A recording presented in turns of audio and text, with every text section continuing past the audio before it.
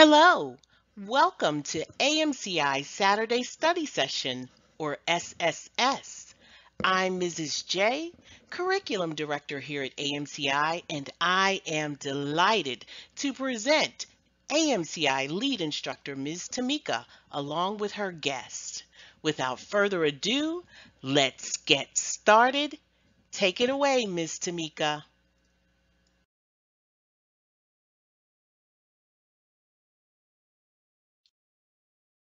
Hello, hello. Good morning, coders. How are you?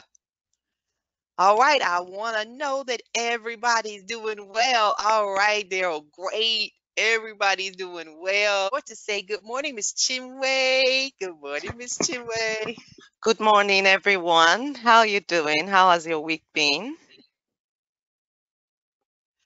I think they're Good. awake. Everybody's saying good morning. Okay. Good to be here. Thank you, Miss Chinwei. It is always a pleasure to have her. I always tease her and I always will say her name at times. Miss Chinwei. So it is a pleasure to have you, lady. And also, I have with me this morning Miss Tina. Hey, Miss Tina, come on and say hello to these coders. Good morning, coders.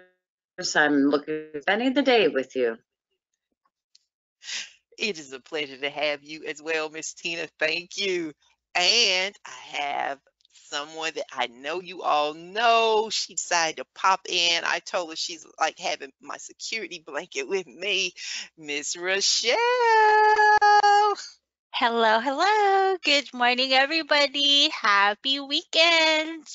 Oh my goodness, we have some really wonderful people here today, Ms. Tamika. I'm so excited. Let's all have fun and solve some scenarios. What a better way to start a weekend, huh? Thanks for having me, Ms. Tamika. Yes, Miss Rochelle, it is my pleasure. I am thrilled to have you here. All right, guys, we are going to get going. All right, we're going to jump into it because we want to have plenty of time. So, our copyright, CPT Copyright 2020, American Medical Association, all rights are reserved. CPC is a registered trademark of the AAPC. AAPC content found within this presentation is copyright of AAPC. Keyword concept, FTR, Chun, AMCI Fab 7, Flip, Tap are trademarks of AMCI. So, are we ready? And good morning again to everybody. It is a pleasure to have you guys. Good morning, Miss Cheryl, Geneva, and Renata, and Dana, Crystal, Robin, Daryl. Are you guys ready to roll? All right. Is everybody ready? Everybody's got their glasses.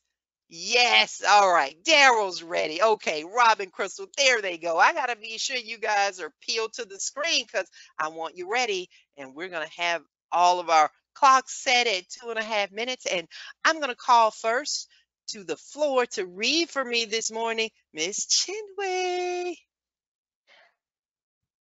Good morning, everyone, again. And we'll read from the answers. A, 21325. B, 21310. C, 21315. And D, 21337. The patient presents today for closed reduction of a nasal fracture.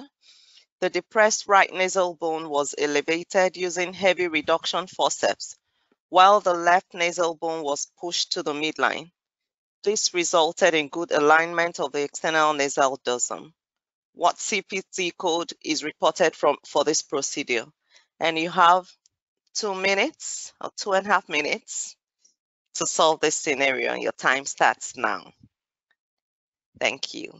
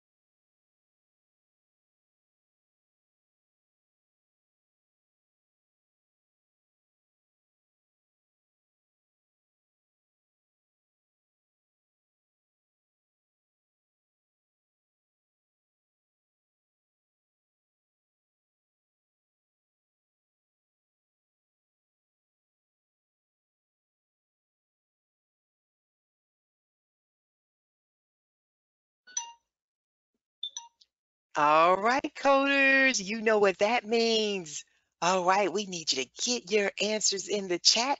I see a few of you are still popping your answers in there. I want to give everybody a chance to put it in there before we do the reveal. All right, I think we are about ready, and I see some great answers in there. So let's take a look at how we arrived at the proper answer, okay? So the answer is C, and many of you found that to be true. And for those of you who just missed it, we're going to show you why. All right. So we're going to start with some key words. We have a closed reduction of a nasal fracture. It is the right nasal bone. Okay. We have heavy reduction forceps, the left nasal bone pushed to the midline. All right. So we're going to start off here. Zeroing in on that, it is a closed nasal fracture. All right. So for code 21310, it is indeed closed.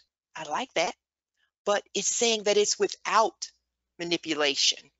Okay. So you tell me what word that you saw in that scenario that let you know that that's not a good code. Yeah, there you go, Robin. That's right. That's right. That's right. That's right. I see in there, Daryl and Aisha. Yes, we have those heavy forceps, and that bone was indeed pushed. Okay, once we get the push going on, that's some manipulation. Okay, so we're going to take code 21310. That's off the board. Going to take a look at code 21315. Indeed, it is closed.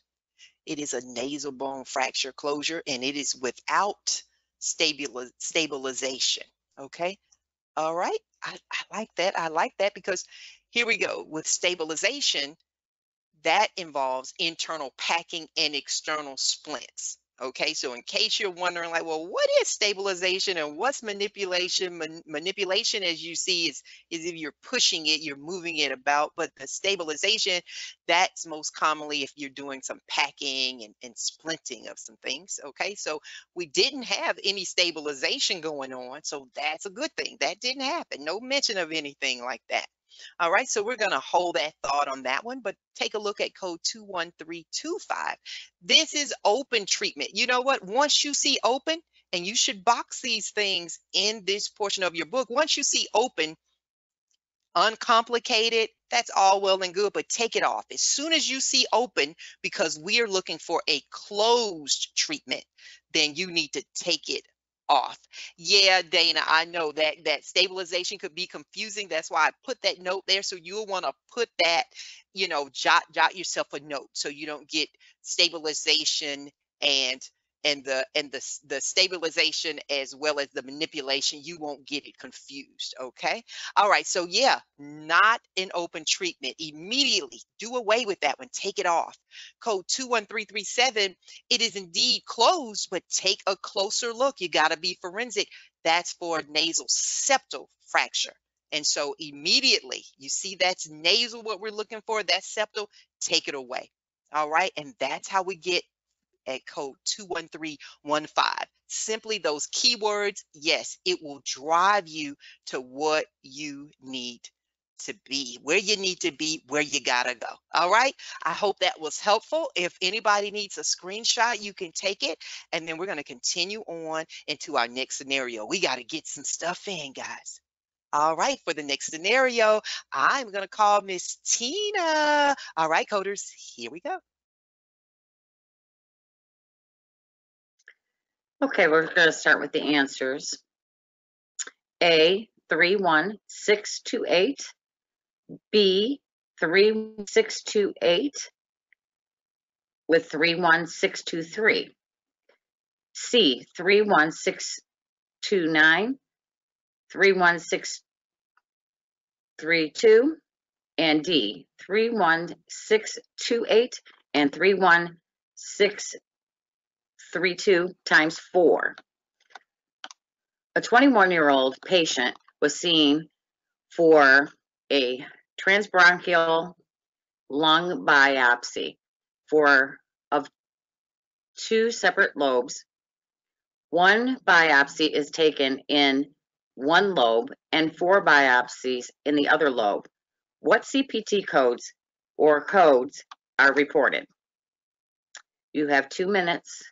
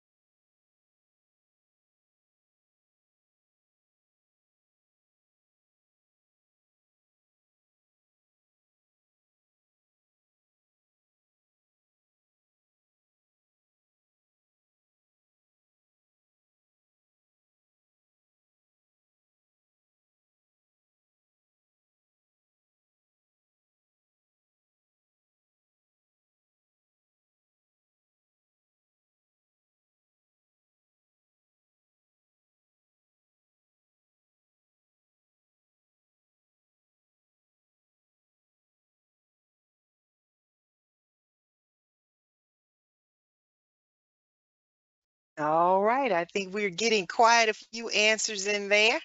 Going to give you guys just a few more seconds. I think most of you guys have arrived at that answer.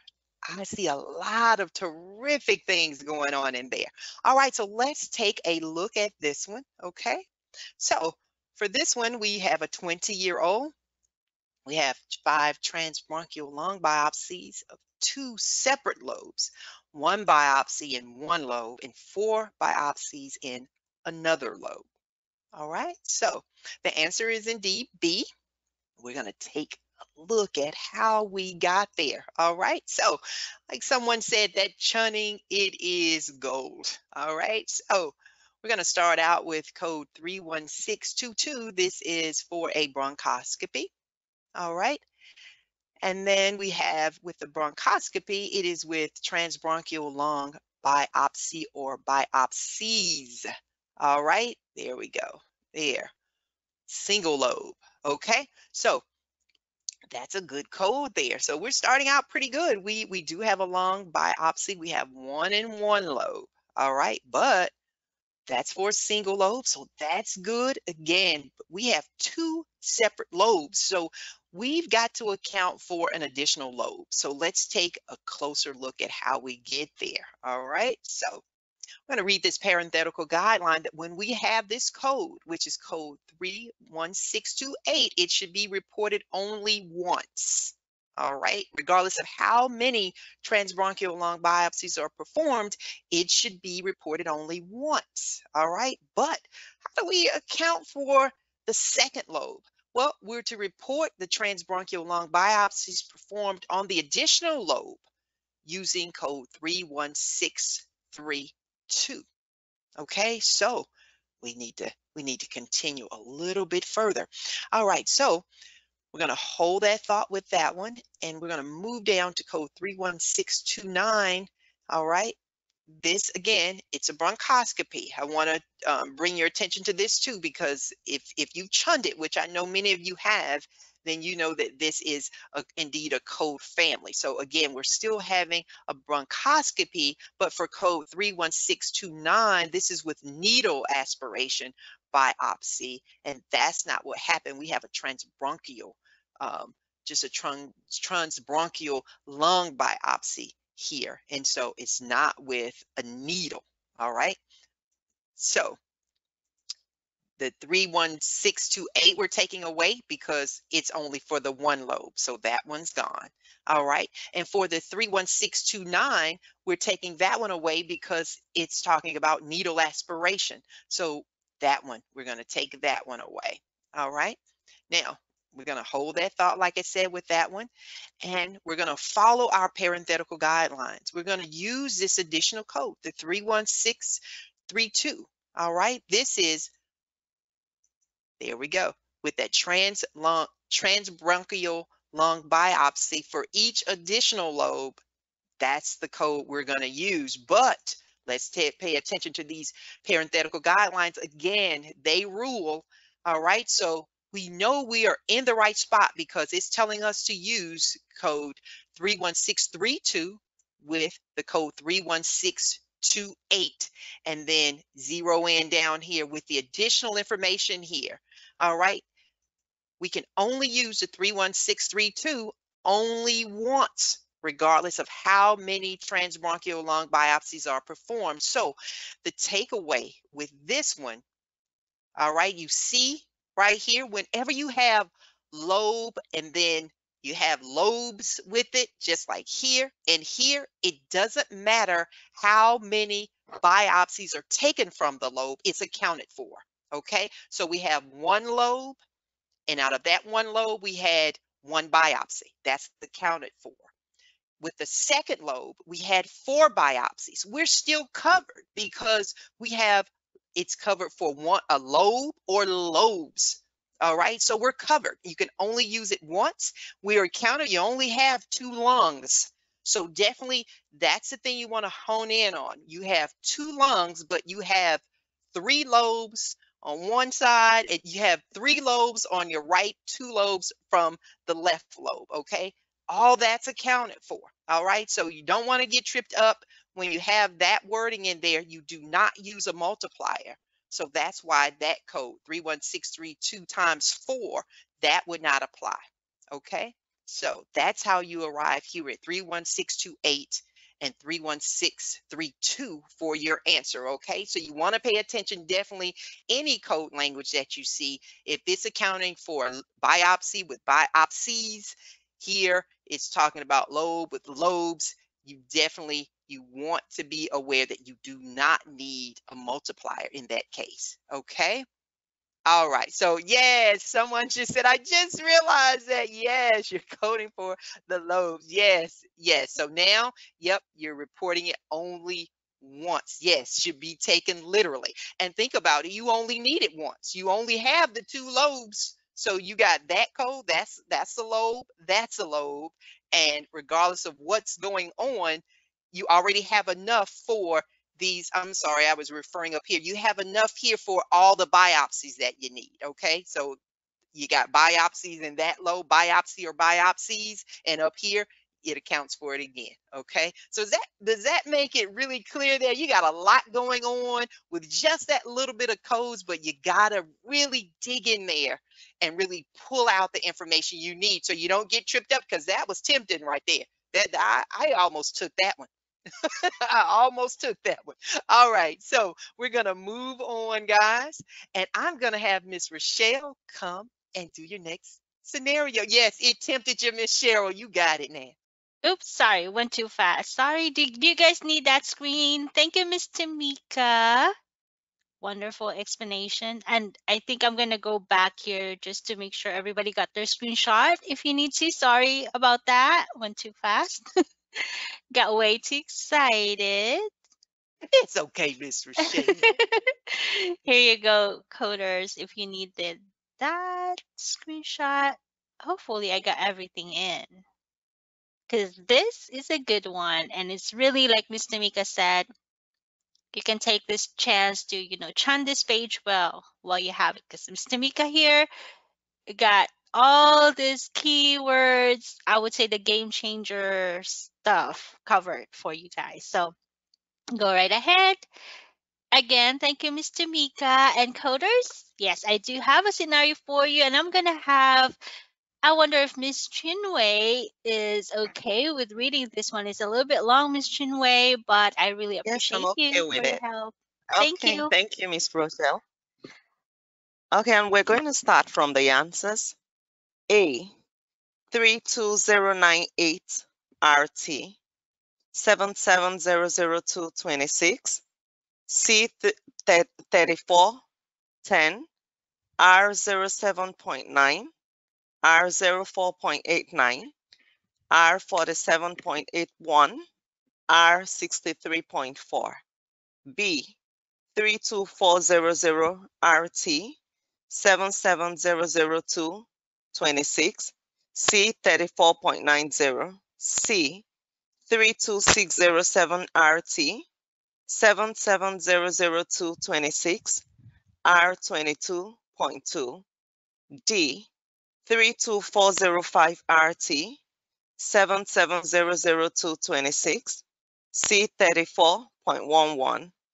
A 55-year-old female smoker presents with cough, hemoptysis, slurred speech, and weight loss.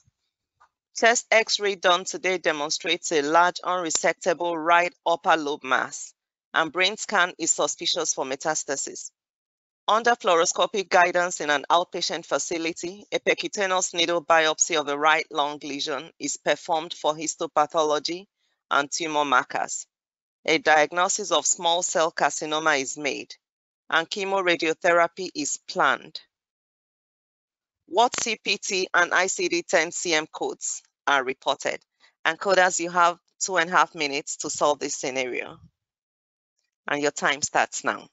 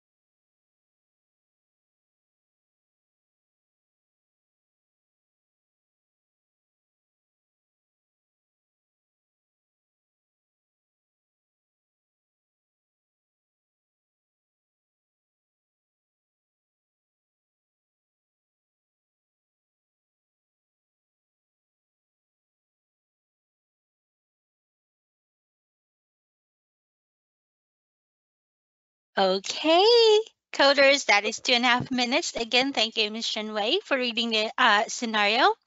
And wow, you guys are doing great. Aisha, Andrea, Fatima, Robin. Wow, Michelle, great job. Giovanna, Dana, did you all use your chant for this one? Regina, Cheryl, Crystal. Because if you did, really, if you look at this, you probably think, oh my gosh, there's a lot of codes to sort through. But really, truly, coders, when you are in that exam, don't get intimidated. You probably heard us before, like the longer sometimes is the wronger. So your approach has to be stick with your chant, your keywords, and just apply the guidelines simply, straightforward. And that's what we're going to do. Okay. So if I look at my scenarios here, A does have a lot of codes and it also involves diagnosis. So which is good, makes sense because it did ask us for CPT and ICD-10 CM codes there. So procedure and the diagnosis. But really, it's not so bad because that second listed code is pretty much given. So how I'm gonna approach this? Well, I'm gonna go over my keywords. So I have 55-year-olds. I have a smoker, cough, hemoptysis, slurred speech, and weight loss. We have chest X-ray, large unresectable right upper lobe mass, brain scan, suspicious for metastasis, fluoro, outpatient facility, percutaneous needle biopsy, right lung lesion. We have histopathology and tumor markers. I actually had way too much here than I wanted to, but we have small cell carcinoma. I definitely have a diagnosis here. So that is already telling me something. So if you're with me in part two, that kind of gives away a little bit, right, coders? You have a definitive diagnosis there. And then we have chemo radiotherapy is planned, and that one is planned, so that did not happen today.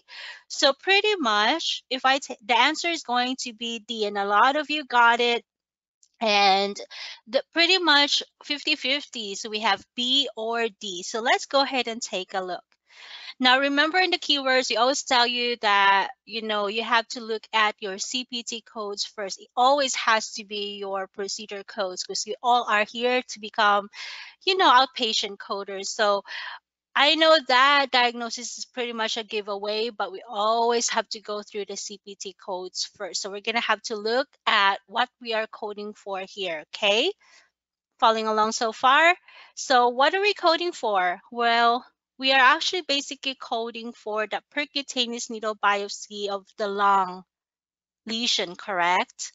So if you are to code that, looking at these first listed codes, 32098, that is a code for a thoracotomy. What does an thoracotomy mean? It means that they actually open up the chest to do the biopsy of the pleura. Did that happen here? No. Your keyword that gives that away is that percutaneous, right? It's a needle biopsy that was performed. So 32098, that is an open procedure. And also, if you have your FTRs down here where your FTRs are supposedly, you know that that is for an open procedure. That is in that code range there, correct? So you may already have your CHAN here and you know that is for an open procedure. So that would actually eliminate A right off the bat really, really quickly, right? Plus, of course, the air coding, that all that signs and symptoms there when you have a definitive diagnosis, right? So if you see that too, then that's really a good advantage. You really are, that's gonna really help you out with time. Okay, so now I'm gonna move on and I'm gonna look at B. Here it is. 32400. That is a code for a biopsy. But where? It's a percutaneous needle, but this is biopsy of the pleura. It's a different body part than a lesion. It talks about a lesion here in the lung itself and not in the pleura. So this here, that keyword where that biopsy is going, the location of the biopsy makes it wrong. So that's going to eliminate B. Okay. So that probably is where, you kind of overlook that. So maybe if you want to right now, go ahead and add some notations there. This is for the pleura, okay? We're looking, they actually biopsied the lung itself, okay? So that leads us to 32405. This is it. Biopsy, lung, or mediastinum percutaneous needle. All of our keywords here matches. Can you all see that now? Okay. Awesome. I have one got it. So I'm thinking you guys are following along. So we love this code. It looks like we found it. Also, don't forget to sort through the any parenthetical guidelines here, and I do have one, but let's go ahead and look at 32607. Let's just deal with that one. That is a scope. That's a thoracoscopy, okay? So we're going to go ahead and eliminate C.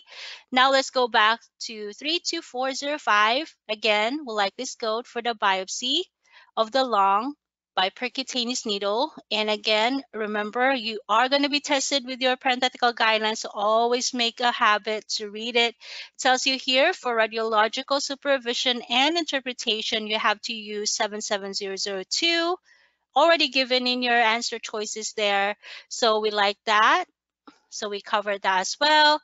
Now, finally, again, the diagnosis, you only get to code for that small cell carcinoma of the right lobe because, well, you have a definitive diagnosis.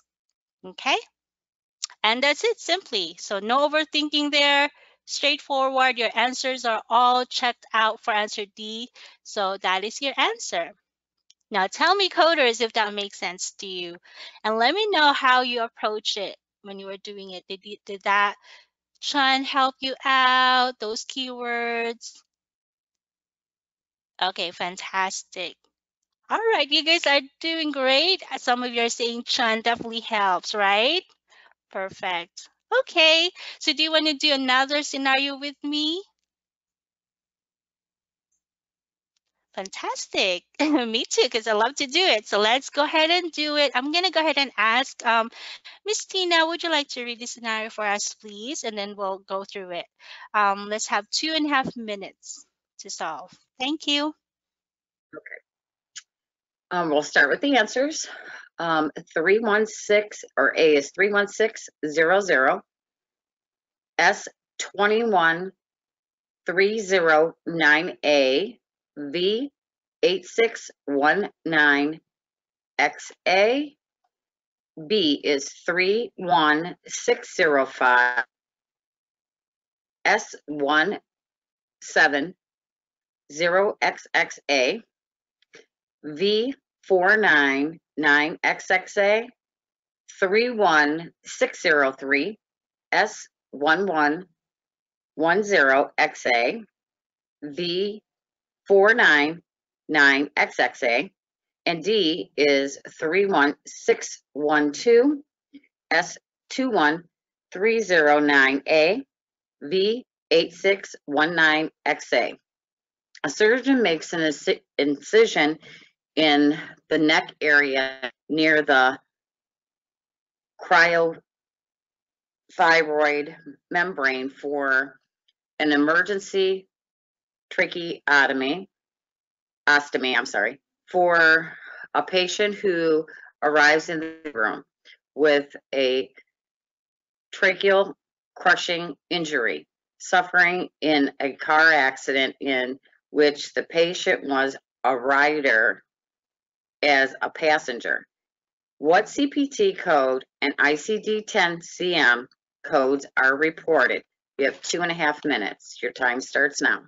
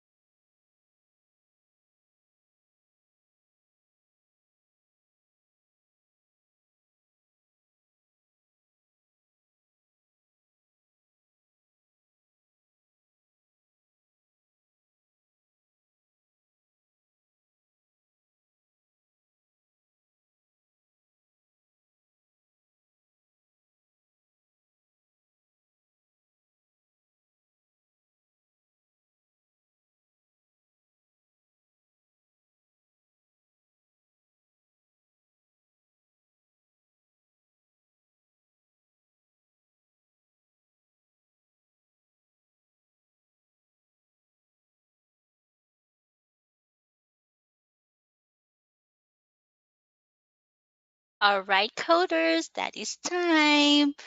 Oh my goodness. I think we have 100% on this one, and the answer is B for BAM. Oops. Oh, it didn't show up my answer first. Well, that's okay. Let's go over those keywords first. We have sturgeon, incision in the neck. We have cricothyroid membrane for emergency tracheostomy, emergency room, tracheal crushing injuries, car accidents, passengers. So looking at my scenario here, that makes sense. So I do have some injury codes there and I do have external causes codes there. But definitely what I'm really going to be focusing on again is the CPT code. So I need to code for that tracheostomy, correct? So B for BAM, like I said. So great job, everybody. And let's go ahead and take a look here. So pretty much we have this code from this, they're pretty close to each other. So we're definitely gonna have to be looking at this closely and be forensic. So 31600 for answer A is going to be wrong because this is tracheostomy for a planned procedure. Okay, this one is whenever they actually probably is going to be doing another procedure afterwards, but this one is planned. Okay, usually like therapeutic, whatever that would be. Okay, now in our case, this was an emergency tracheostomy, so that will be coded here from this family 31603 and 31605.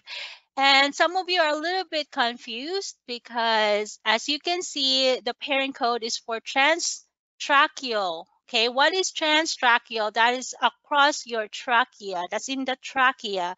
While 31605 is in the cricothyroid membrane. That's a little bit up in your thyroid and cricoid area. So if you look it up in your Google, you will see there the difference.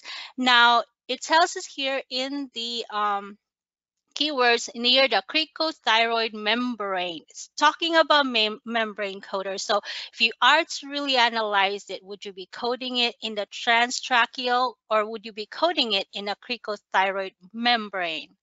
Tell me in the chat. I know that near that is a little bit of tricky there, but really if we are talking about anatomy, so where would you be coding it?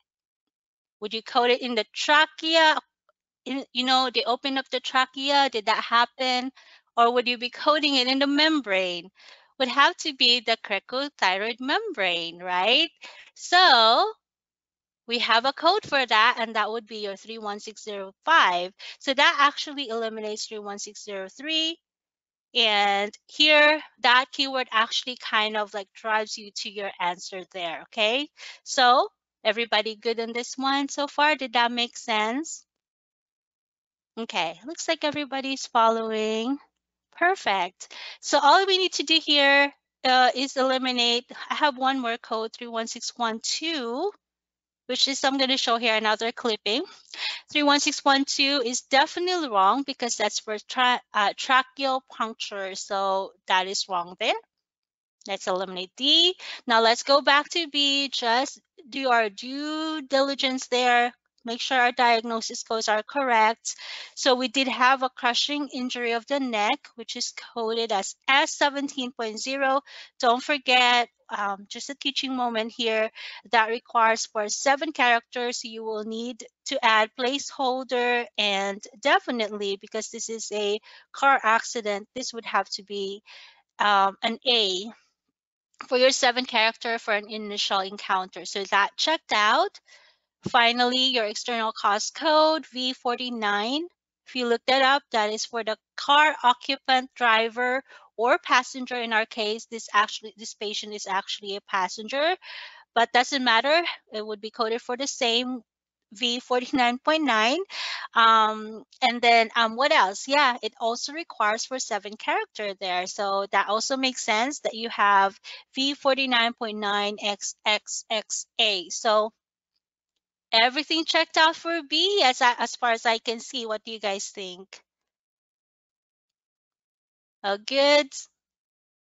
Really easy, right? So hopefully you guys are learning something, but I think for this one, absolutely, you guys got it. So you probably didn't even need me go through that. But I think that's it for me. It's time for me to bring back over Miss Tamika because she has some wonderful scenarios. You guys are doing great tonight. Well, today.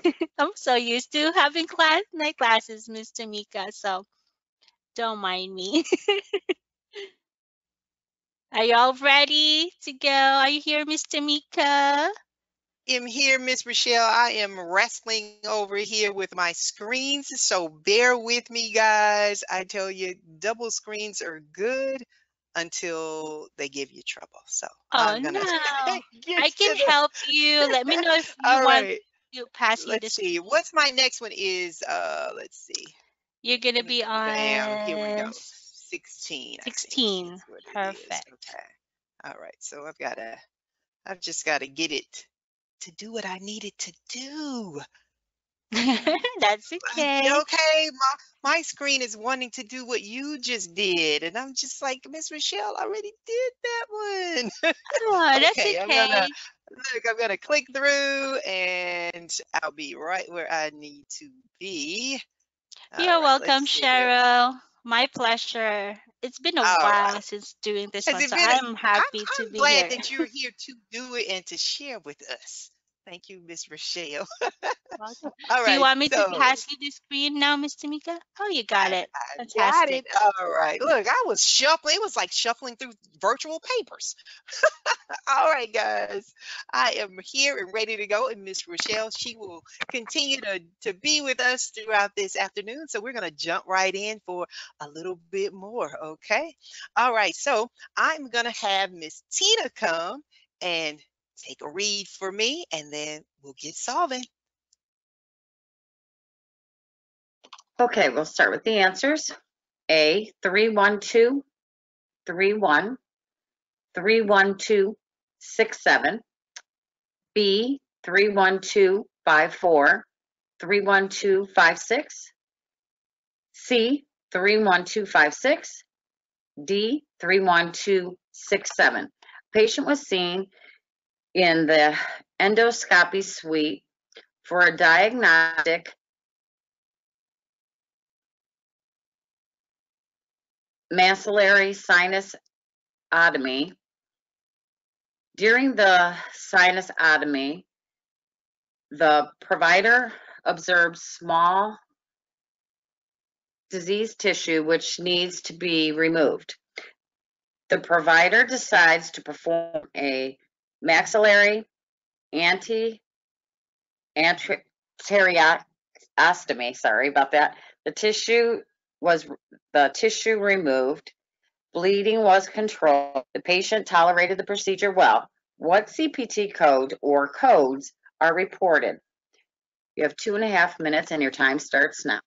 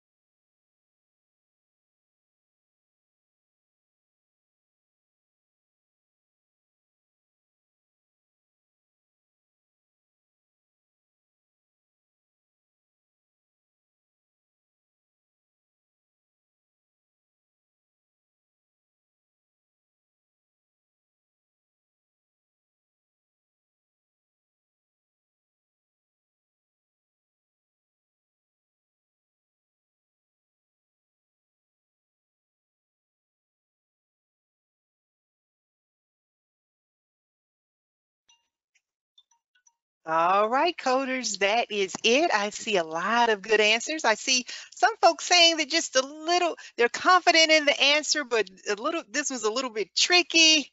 But hey, I know that you guys are ready to learn, and we're going to take a closer look. Many of you got it, and if you didn't quite get there, we're going to help you get there, okay? So no worries. All right, so we have the patient.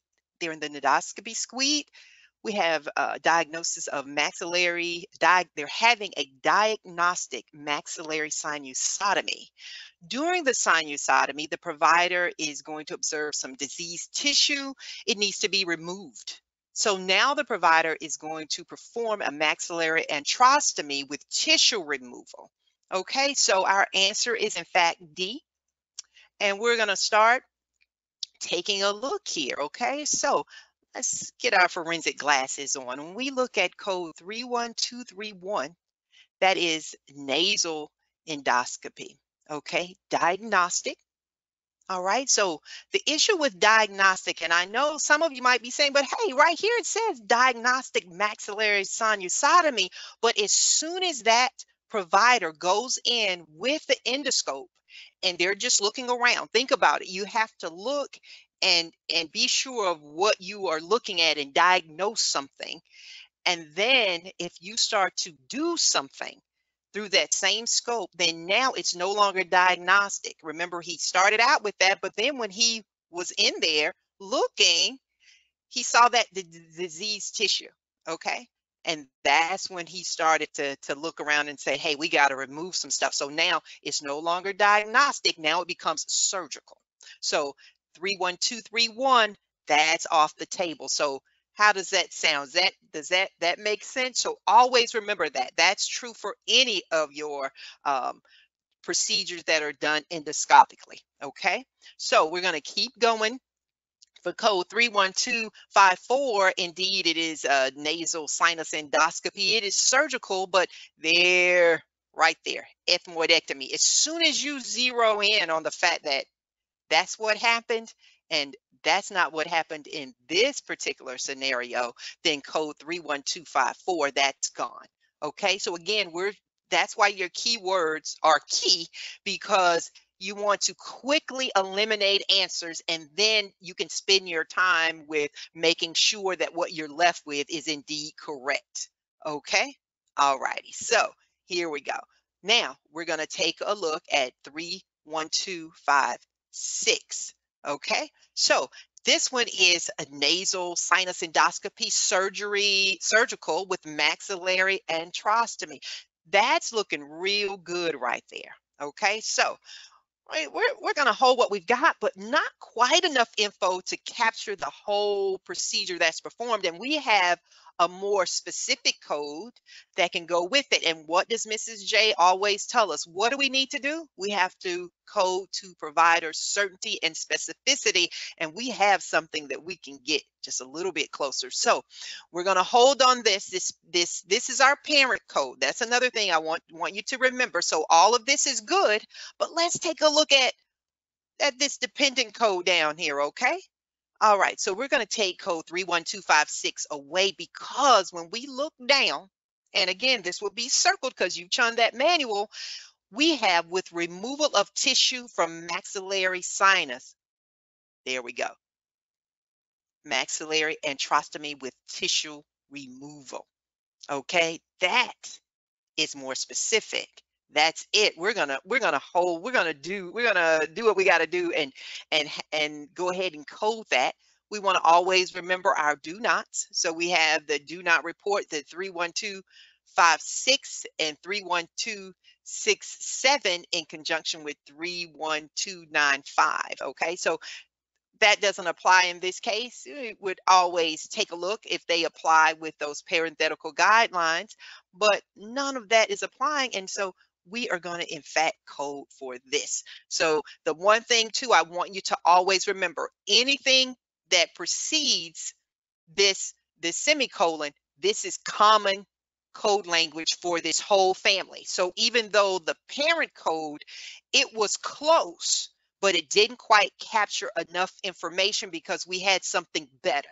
So that's why you want to have this chunned so you can get to provider certainty and specificity. So does that help everybody? I think most of you got it. If you didn't quite get there, do you see where you kind of missed it? Again, make note of when it is diagnostic. That's when we're just looking. But as soon as that provider starts to tinker and do something in there, it's surgical. Okay. And in this case, here we go. Surgical. That was looking good, but wrong procedure that was going on. But right here, it is surgical, it is maxillary antrostomy and removal of that tissue. Okay, so everybody ready to keep moving, keep rolling?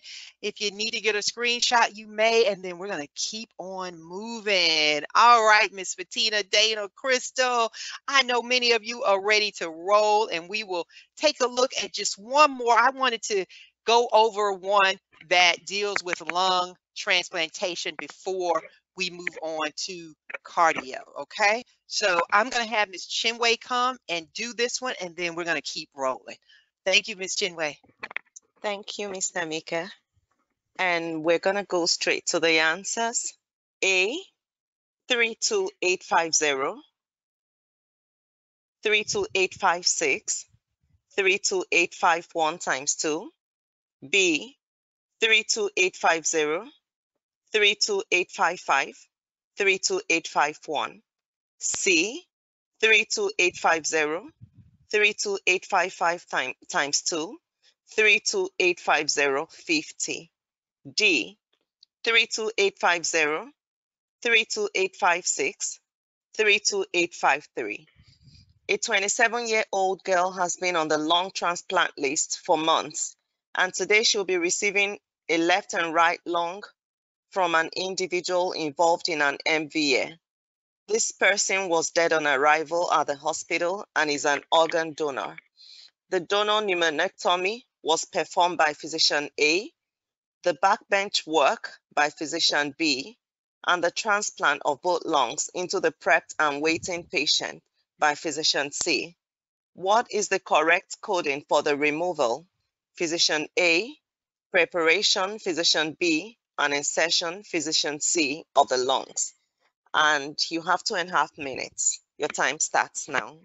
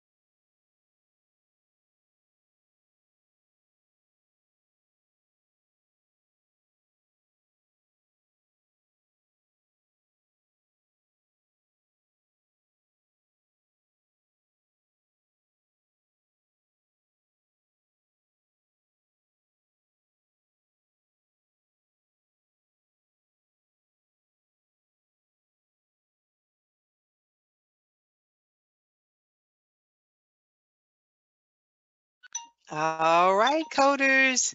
How you doing? All right, I see answers coming in, and I think that a lot of you are grasping what you need to do. Okay? All right. I see some folks like, hey, I'm changing it. I'm changing it. All right. So we're going to take a look. I just wanted to hit this one. I think many of you have it. And for those of you that weren't quite there, we're going to get you there because I want you to be sure. All right. So we have a 27-year-old lung transplant list receiving a left and right lung. Okay. They are getting it from a person who was DOA, dead on arrival. And so we have physician A who's doing the backbench work. Okay, physician B is doing the transplant of both lungs, and then the patient was blah, blah, blah, physician B is doing the transplant, and physician C, okay, is prepping the waiting patient, okay? And so we have removal, physician A, prep, physician B, and insertion of the lungs, physician C. All right, so let's take a look. Our answer is indeed D, and many of you understood that, okay? So we're gonna break this down with the lung transplant. And you guys, I know you have it chunned. I know you've got your FTRs. And yes, no second guessing, guys. So we've got the lung transplant. We have three possible procedures. And I know you have it chunned. We know we have removal, we have the backbench work, and the transplant. And you're only going to code those procedures which are performed. All right. So we take a look here. That's nice when we see, okay, all of them have these codes in common. So we're going to take a look at what that is and then go ahead and move on. Okay, so obviously we've got to start with code 32850, and that is indeed the removal. It's the donor pneumonectomy or nectomies. Okay, when you see that, it's either they are removing one or both lungs. Okay, and so remember, pneumonectomy, that is referencing a lung. Okay, so if you got to put it up there in parentheses, because sometimes your mind is moving and you're searching through codes quickly, you know that this is dealing with removal, okay, of the lung from the donor. So that takes care of that first code. All right, that's good. All right, we do know that we have backbench work. It tells us in our scenario, we have the backbench work or the prep that is by physician B. For code 32855, you might be saying, hey, it says backbench work. All of this common code language is good. It is indeed good. All right. But look at there, unilateral. And what did this patient have? What was the backbench work? What did they perform it for? That's right. That's right, Michelle, Andrea. Yes, both lungs, bilateral, correct. It tells us left and right, and then it goes on down here further and says both lungs. Therefore, we can take off code the codes in line B for 32855 because this was not unilateral. Okay, we can take it off also for line C. You see right there, they tried to sneak it in with the code 32855 times 2. No need for a modifier. A good way to, if you're like, do I need to, not a modifier, I'm sorry. No need for the multiplier, because in our code language, it's taking care of what we need. This one is unilateral. Okay, you don't take the unilateral and multiply it by 2. In the wording of the code, it gives us bilateral. All right, so that's what we're going to use. No need to start multiplying and stuff. Okay, so we know that this code is good. Again, your code language, as long as the common code language of this parent is good, then everything that follows, that applies. And this is our code. So we have code 32856, all right, on both accounts. Now, we got to take into consideration what happened when they inserted, because right now these two are tied. So we got to take a look at these final codes and break this tie. We're going to look at code 32851, which is in our answer line A. This is indeed the lung transplant, but it's for a single. See, they're trying to get you. They're trying to get you. We know it's told us twice, left and right, both lungs. So code 32851, that is no good. All right. So just take it off. All right. it's telling you single, and we can't make it a bilateral procedure by adding that times 2. All right. But we can go to a different code if we look at 32853. Again, lung transplant, double, bilateral, sequential, or en bloc. Boom, there it is. And that is our code. And if you're wondering, what about that? It wasn't mentioned. If the provider didn't say it, it didn't happen. And that's why that is our code.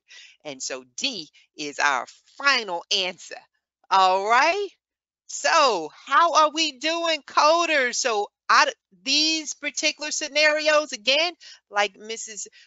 Rochelle said, you guys, you have the tools to do it. Make sure it's chunked properly and just take your time. As soon as a code doesn't fit, if it's the first code or the second one, take it off. Don't keep rummaging through the rest of it. Take it off and move on. All right. So we're doing good. I think you guys are doing fantastic. I'm gonna have Miss Rochelle come on, and she's gonna teach you a bit. We're gonna change gears a bit and move on into cardio. Okay? Thank you, Miss Rochelle. Thank you, Ms. Tamika. Great explanation. And coders, are you ready for cardio? Alrighty, so let's do it. I know you got this, coders. Let's start with, I would say, probably you're gonna get this all down pat. So let's go ahead, and I'm just gonna go ahead and read this one for you guys. We have A, 33254, B, 33255, C, 33256, and D, 33259. May's procedure is performed on a patient with atrial fibrillation. The physician isolates and ablates the electric paths of the pulmonary veins in the left atrium, the right atrium, and the atrioventricular annulus while on cardiopulmonary bypass. What CPT code is reported? Coders, I'll give you 2.5 minutes. And your time begins right now. Good luck.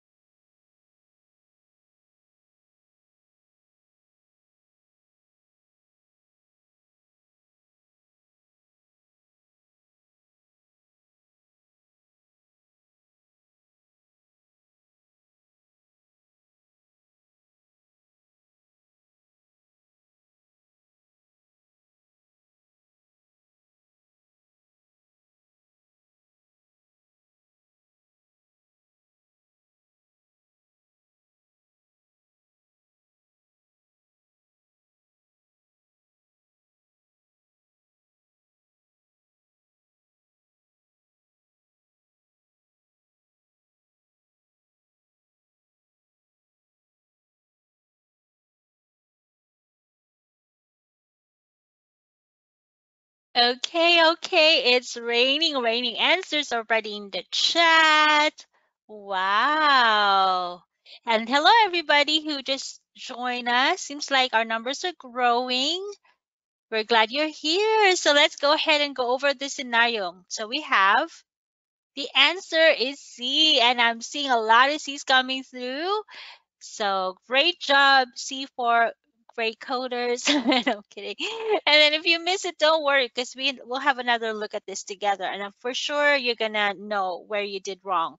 So, and as always, this is the perfect place for us to make mistakes so we can learn from it. So we have maze procedure, atrial fibrillation, isolates, ablates, electric path, pulmonary veins, left atrium, right atrium, atrioventricular annulus, cardiopulmonary bypass. So those are the keywords. And really, if you look at your answer choices there, all we need to do is just be forensic and know which type of procedure is the matching one for our scenario.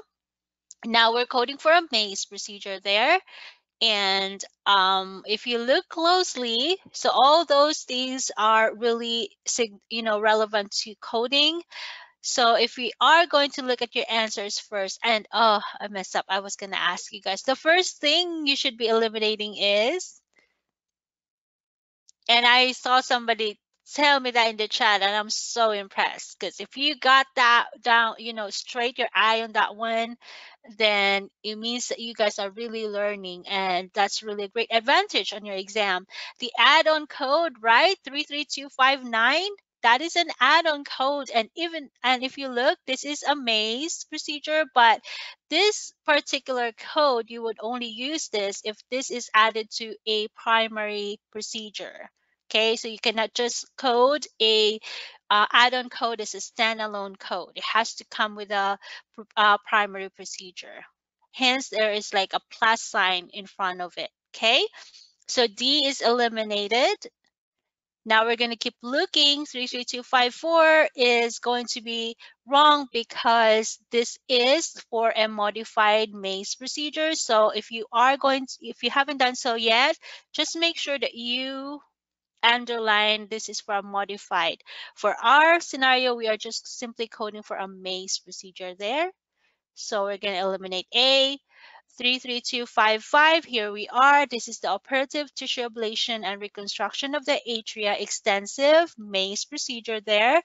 The difference is whether or not there was a cardiopulmonary bypass performed.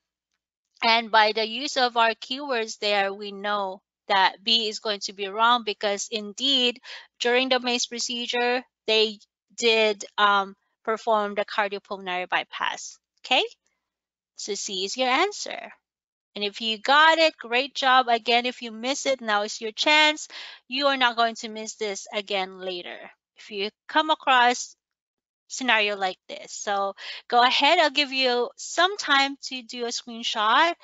And I'm going to do one more scenario with you. And then I'll turn you back over to Ms. Tamika, if that's okay. Are we good? Hi, Miss Josie. Good to have you here. All right, so let's do it. Oh, and I have some really nice notations there from Ms. Tamika. So here's the next scenario. Can I ask Miss Tina if you could read this one for us, please? Okay, coders. I'm going to read the answers. A, 36561. B, 36563. C, 36560. And D, 36558. A physician placed a centrally inserted tunneled central venous access device with a subcutaneous pump in a 7-year-old patient. You have 2 minutes to complete this, 2.5 minutes to complete the scenario, and your time starts now.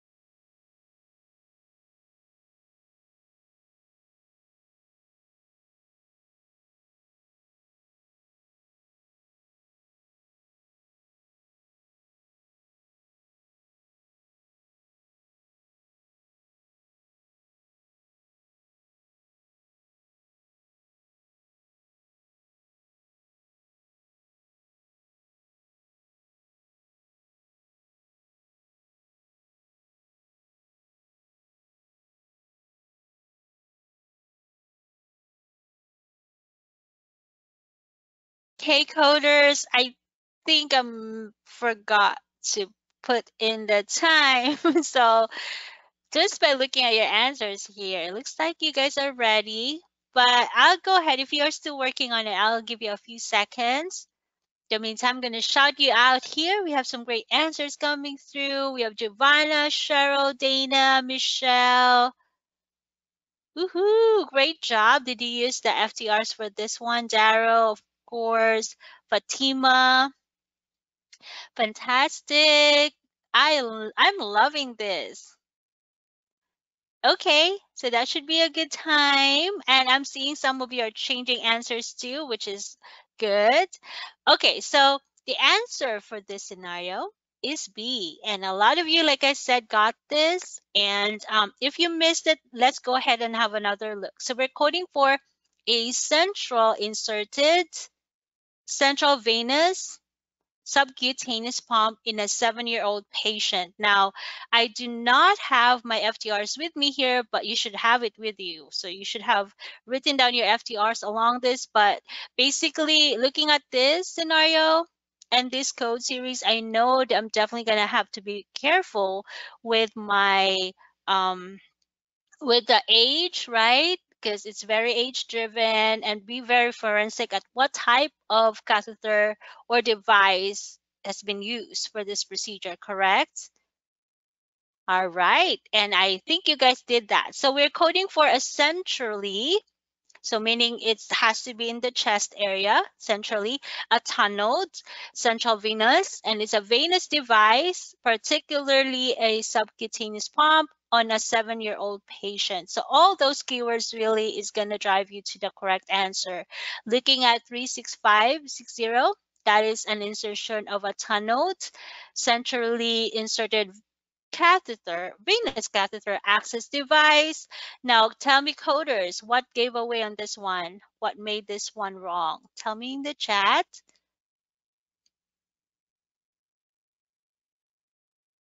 Oh, wow, Meredith, that's great. Yes, Crystal, Dana.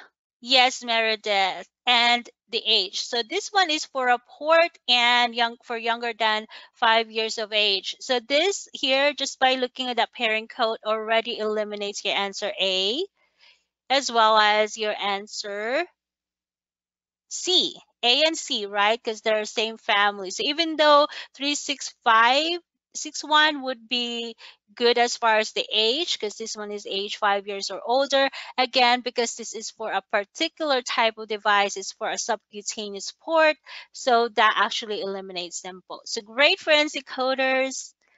All right, so now that we eliminated that, we're going to keep looking at your answer here.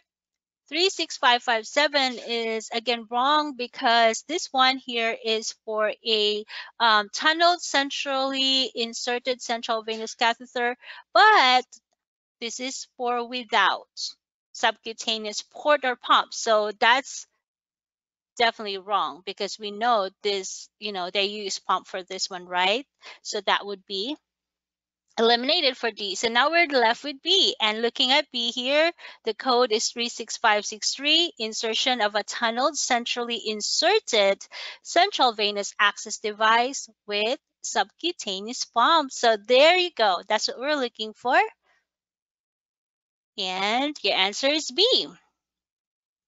So if you haven't churned this well, again, I always go back to churning, especially for cardio. It really kind of gives a little bit of like support if you have your chun. Now, also, if you look at your page 274, there's also a very nice chart that you can use if you're very visual like I am. I like using the chart.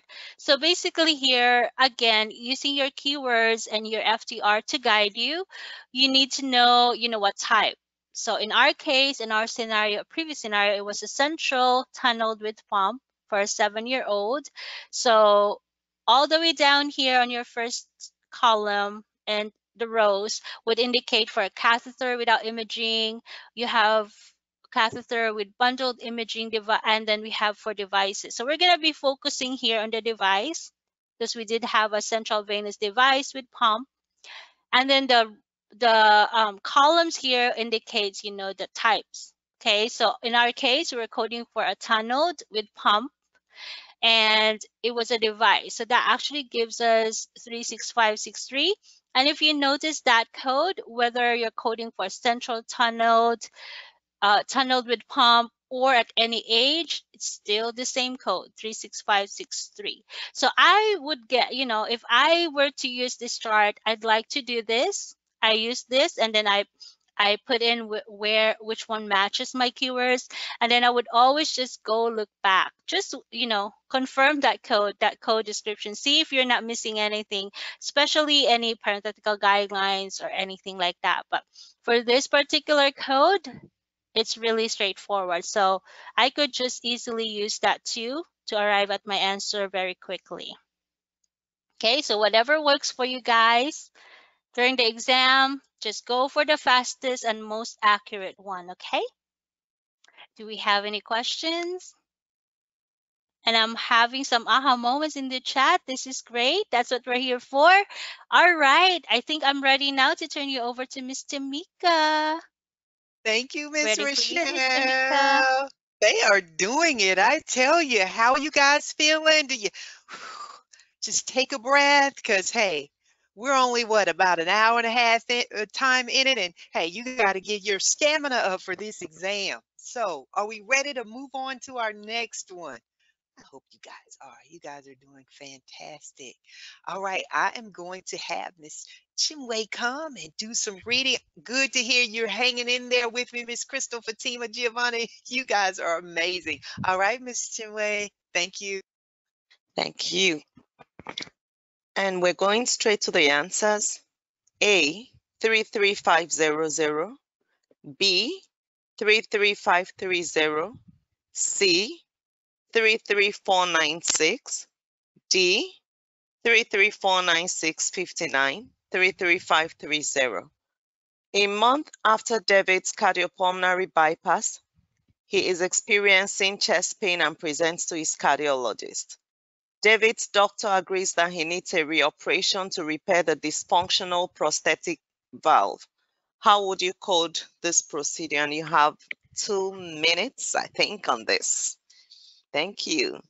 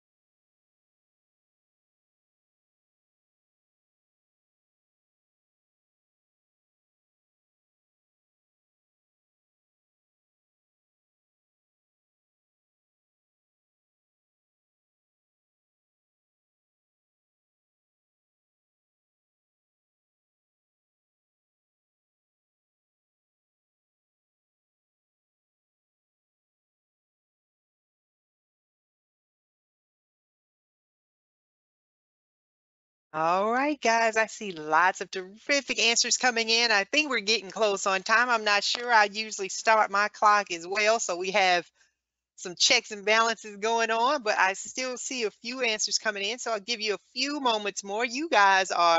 Many of you are just spot on. And so I don't think that you guys are are are are, are being fooled, not one bit, not one bit. And so for some of you that got it and or might maybe thinking, I got it, but I need to be clear of why I got it. Hey, I got something for you.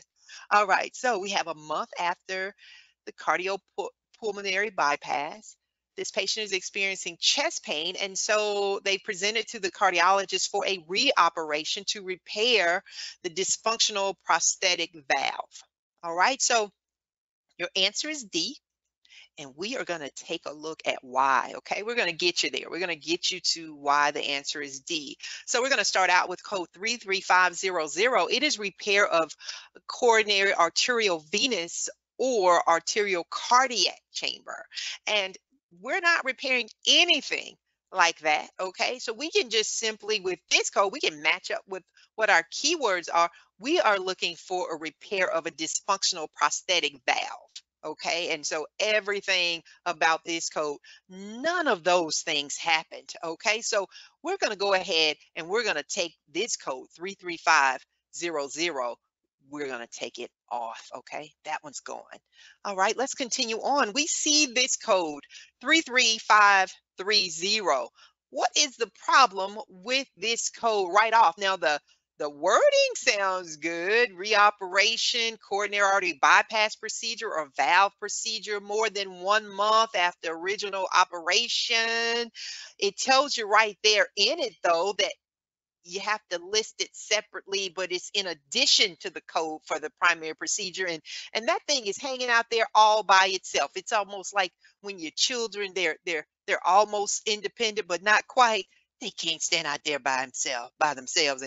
And that code right there is looking good, but it's an add-on code. So that one is off the table. Okay, so yeah, you guys, no fooling you guys. I see you, Andrea, Fatima, Dana, Argentina. Yeah, it's an add-on code. So, as soon as you are going through quickly and you see an add-on code and either it is listed first or by itself, get that thing out of there. Okay.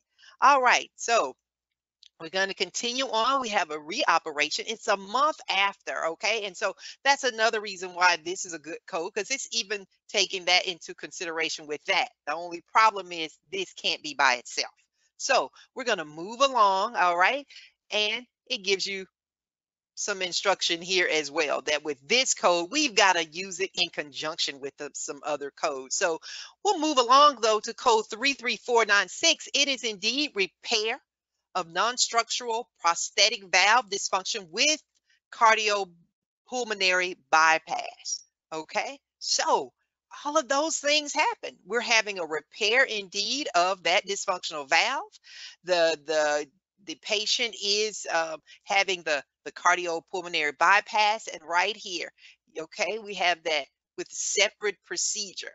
Okay, so meaning when you see separate procedure, it means that this particular procedure, it is often bundled. You wouldn't separate it out unless it were necessary, okay? And in this case, okay, we wouldn't code it just by itself because right here, although it could be if it weren't part of a more in-depth procedure that would include that particular procedure, but here for reoperation, we're going to use that code 33530 in addition to the 33496. Okay, so that lets you know because of that we're going to take that one off. Okay, so it could stand alone, but often because of this particular parenthetical guideline, we need to use it in addition to that code. Okay, does that make sense? Okay, this one can't stand alone because it's an add-on. This one is not, it's not able to just be coded by itself because we need to use it in addition to this 33530.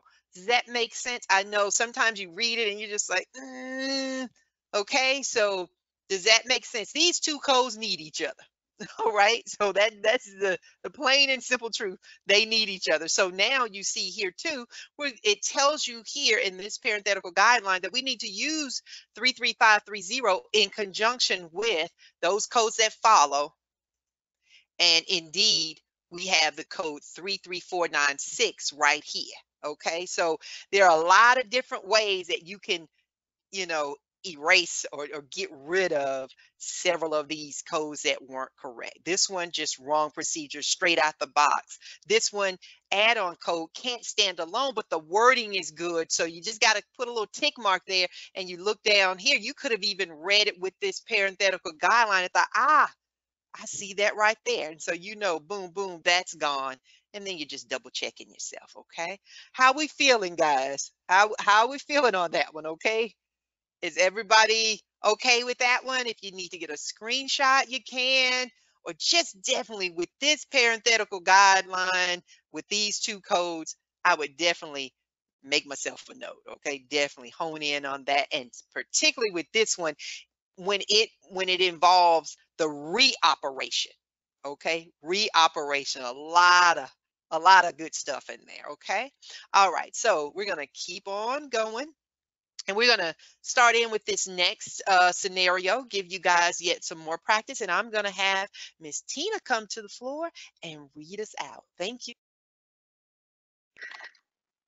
Okay, we'll start with the answers.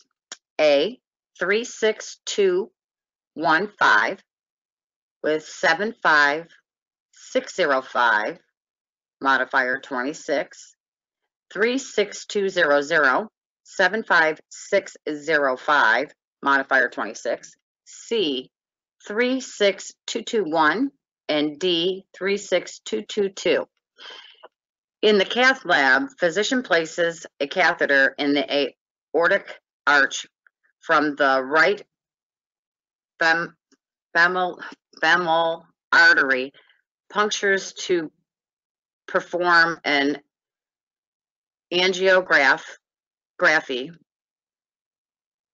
Fluoroscopy imaging is performed by the physician. What CPT code or codes are reported? 2.5 minutes, and your time starts now.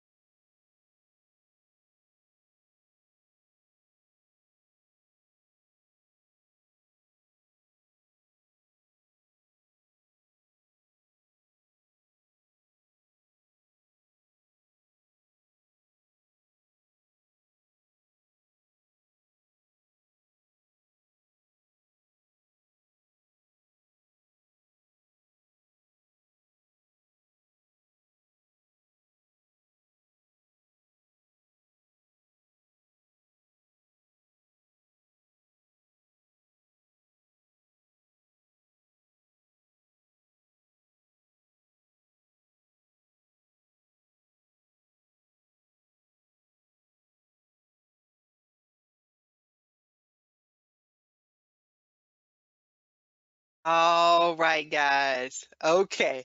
I see everybody's really working hard on this one. And this one kind of got quite a few of you, and that is okay. All right. This is the place to get clarity. All right. And that's exactly what we're going to do here. Okay. So we're going to go ahead and just jump right in. All right. We have a catheter. It's placed in the aortic arch from the right femoral artery puncture. And we're going to perform an angiography.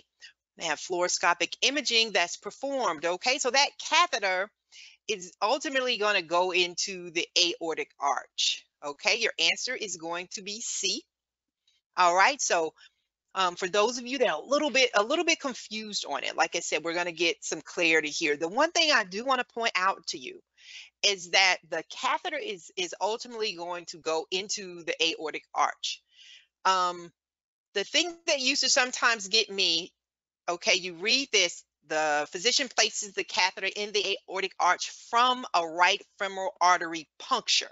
So what this is, the femoral artery puncture, that is where the the catheter is first inserted. Okay, so that's not where it's ultimately going to go. You've got to have a point of entry, and that's what that is. Okay, so don't confuse it with that.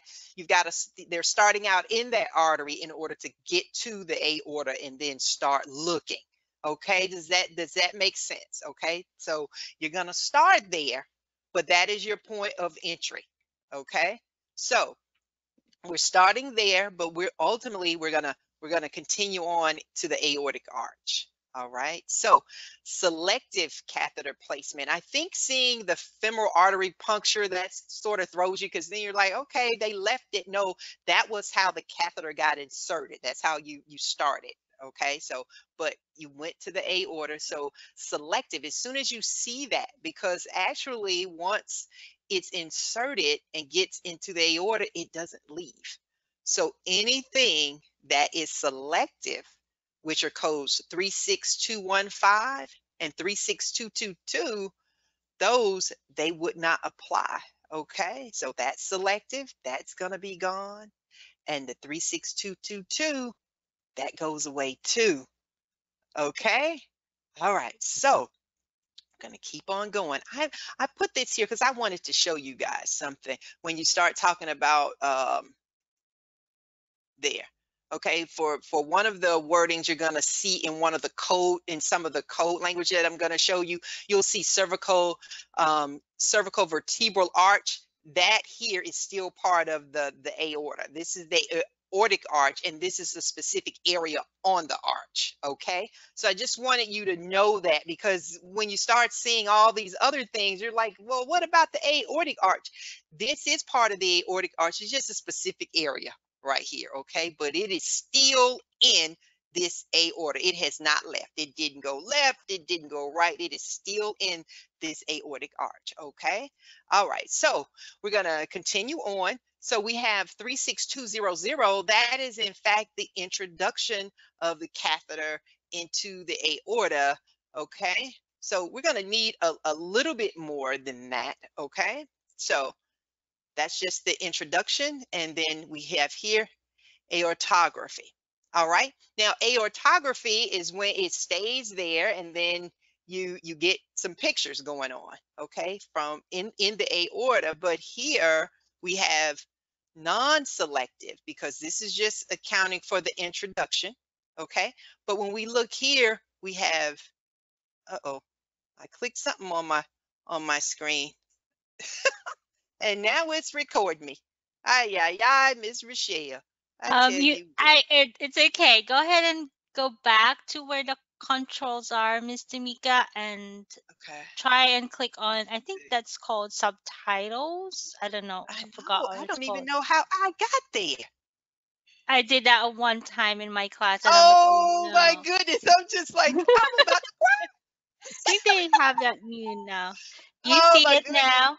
It's like a Yeah, I still keyboard don't there. see it. Is it? See, It's I'm like not a seeing it.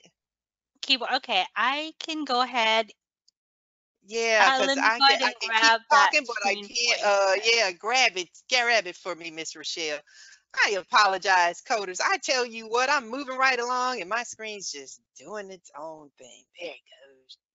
I can be Thank your you, hand, Miss Miss Rochelle. Tamika, so you can go Okay. on. All right. Thank you, Miss Rochelle. What would I have done without you? Probably shed tears. I would have had to just keep talking without any clicks. Okay, so code 36200, that is introduction of the catheter into the aorta. Okay, but we need to do a little bit more than that. Okay, so we're going to take that one off, and then the 75605, that's for aortography. And if you look here, just with that code, look again, those parenthetical guidelines, look at that for non-selective angiography, because they're talking about an aortography. We need an angiography.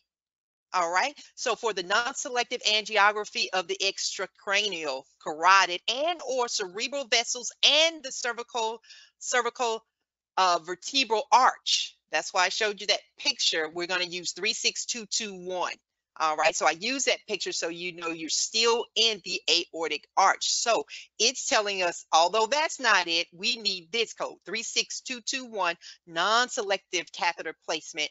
All of these other things apply, and that's what we're trying to get to. We have our angiography of the cervical vertebral arch. That's exactly what happened here. We have the catheter in the aortic arch. Okay, we're performing an angiography, and that's what we need. Okay, and like I said, I just showed you that picture prior just so you know that cervical vertebral arch is indeed part of the aortic arch. It did not leave the aorta. Okay, and selective is, think of it Thank this you way: for watching an when the AMCI catheter exclusive is presentation. introduced and it goes into the aorta, as long as it does not leave the aorta, it's non-selective.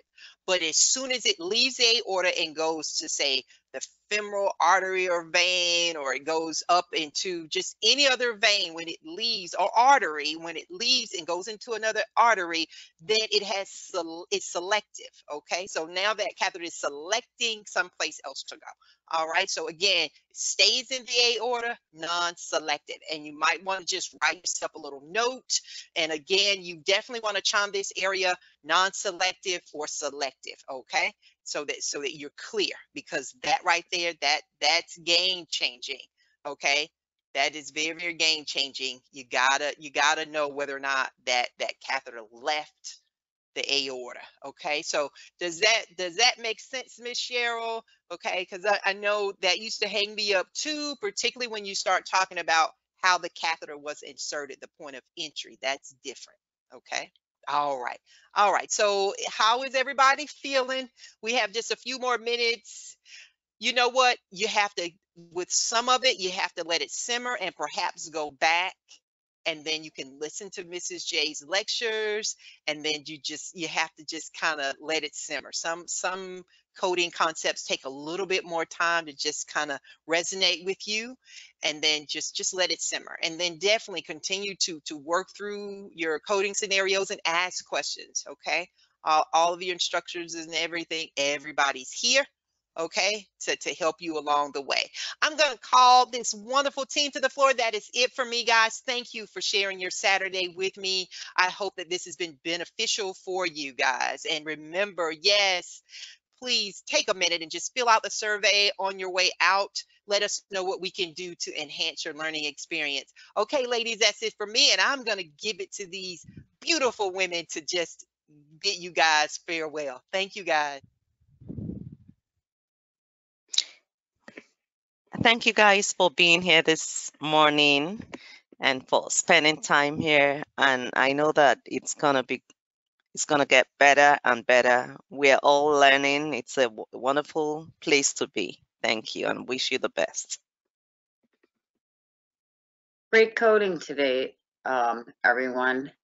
Have a great weekend. You too, Miss Tina, Miss Chinwei, and of course, the lady of the hour, Miss Tamika. Great scenarios. Thank you for bringing us those wonderful scenarios, and we got a little bit of practice. So, coders, I think you all are the stars. So keep practicing, and hopefully, you'll be back for another SSS next week. Thank you, and enjoy the rest of your weekend. Bye. Bye, Miss Tamika. Bye, Miss Rochelle. Bye, Miss Tina and Janelle. Thank you for watching an AMCI exclusive presentation in partnership with AAPC. Until next time.